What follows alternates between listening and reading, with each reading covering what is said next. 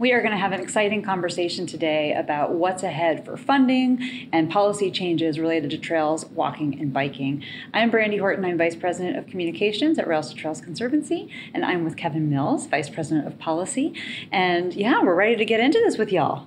Kevin, how you doing today? I'm doing great. Yeah? Let's ready to talk policy? Talk about it. Let's talk money. That's always a good conversation. Sure. Well, before we get into what's coming, let's set the stage a little bit for where we've been. The past few years have been truly game-changing for trails, walking, and biking. Tell us a little bit about what's happened. Sure. Well, it was years in the making, but a year ago, the Bipartisan Infrastructure Law passed, and it had unprecedented amount of money for trails, walking, and biking. And it had new programs so that there's more variety in the types of ways that you can pursue this, and some policy changes that create some future opportunities as well. So it's just quite a set of opportunities for us going forward that came from this law. And since then, we've had a year of getting the word out. What does this all mean? How do you take advantage? And working with the agencies as they define the criteria and get those programs launched.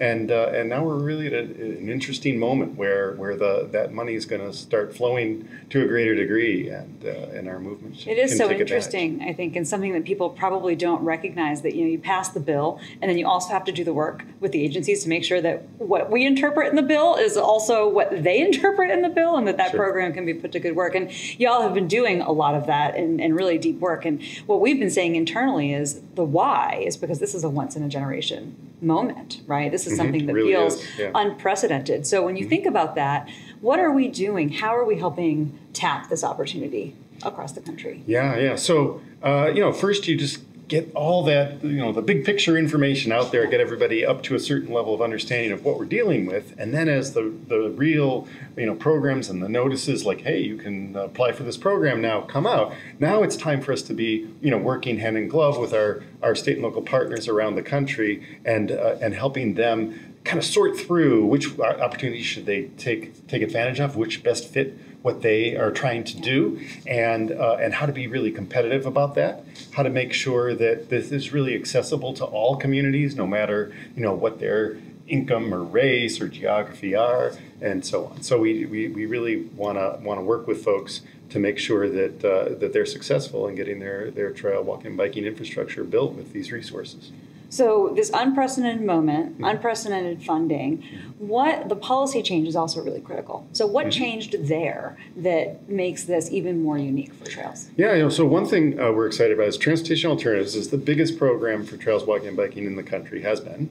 It grew by 70% in this bill over what it had been, so that's incredible in the first place. But we also had a policy change 10 years ago that made it easier for states that weren't very positive about the program to divert it to other uses, and we fixed that. We fixed that problem so that it really is, once again, a dedicated program. It really is supposed to be used for these purposes. And so we're really excited that it's not only more money, but that it'll be really focused, and you'll have an opportunity no matter what state you live in, right? Yeah.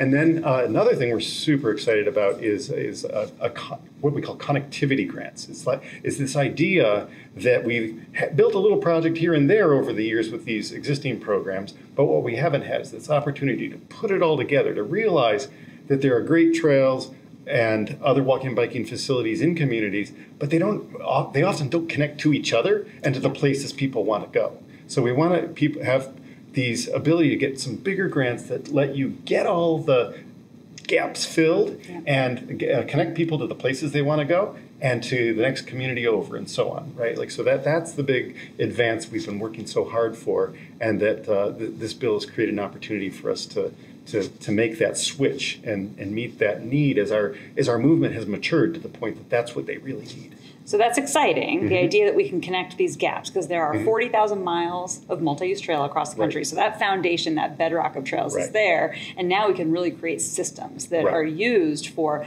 recreation, for transportation, for all types of activities in the community. Where are we?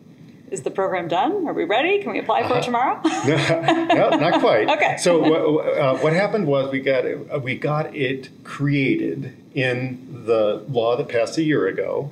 but it didn't have the funding attached to it. So we have to get an appropriation in the federal budget for the coming year, which is being discussed right now and is supposed to be decided this month.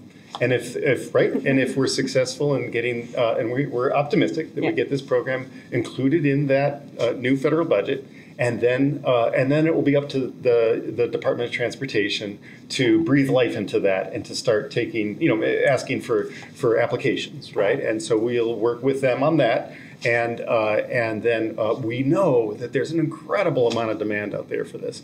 And so we would be reaching out to our friends all around the country saying, this is your opportunity. I know it'll be very competitive this time. It's not as much money as anyone would really want, because we know there's so much need. But bring your best ideas forward. Show them that there's all this demand. Show them the kind of impact it can have. And we know once folks do that, we'll be able to translate that into growth for the program going forward. Absolutely, absolutely. And you talk about demand, and one of the things that we have seen is folks just reporting into us, billions of dollars worth of projects that are defined, planned, really ready to go. So in the absence of full funding for ATIP, what other ways are people able to kind of leverage this new bill to close gaps in trail networks to really start to advance connectivity? Yeah, right. So, obviously we take like the additional money that went into something like transportation alternatives and go ahead and apply for all your projects there. You'll be able to do more than in the past, right?